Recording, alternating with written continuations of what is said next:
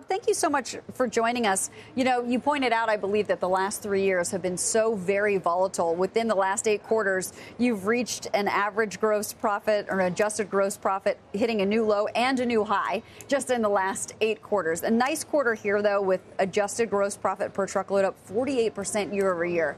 If the economy does soften, as suggested in this morning's GDP print, what happens to your business?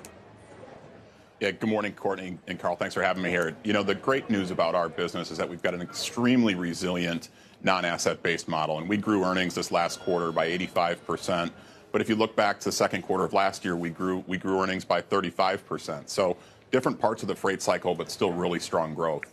If we do start getting into a recessionary environment, what we see is many of our clients look to reduce their fixed cost and look to the supply chain as an area of savings. So we tend to see growth in our outsourced business and some of our more managed services types business. So our model is extremely resilient. We're the leader in the market of 3% market share, but a tremendous amount of market share to gain regardless of the economic conditions.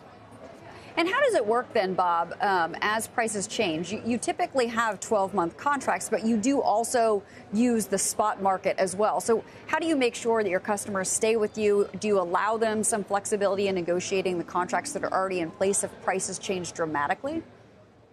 Yeah, in our trucking business, about 60% of our portfolio is tied to contract business, which is typically 12 months in nature. And that's always a fluid environment in terms of pricing, working with customers in times of increasing costs as well as decreasing costs to ensure that no one party in the supply chain is really disadvantaged from the market. So that will always fluctuate. But also, as you said, the spot market is an important strategic consideration for our customers to use in times like this, where the spot market is less expensive than the contract market typically. So using that strategically is a way that we help our customers to manage their costs through this type of environment. So you do say, Bob, you do expect truckload cost per mile to decline further sequentially and year on year. You mentioned manufacturing, and we've been watching the PMIs pretty closely, but you mentioned housing as well. Can you just talk about just how much those are weighing on the market, or at least on pricing? Yeah, you know, it's hard to really pinpoint which one of those sectors is weighing on pricing, but clearly the trucking market is different today than it was 12 months ago. You know, on earnings call yesterday, we cited retail, housing, and manufacturing being 3 really primary drivers of freight volumes.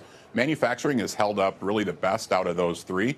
Retail is an interesting one to look at in the fact that it accounts for about 10% of our domestic volumes. And in first quarter, we saw increases in volumes in retail of an increase of about 4%. And in second quarter, it declined about 4%. So really the consumer is what, you know, we're looking at closely there and trying to understand how the balance of the freight markets will play out this year. That is really interesting, Bob, and obviously I cover retail pretty closely.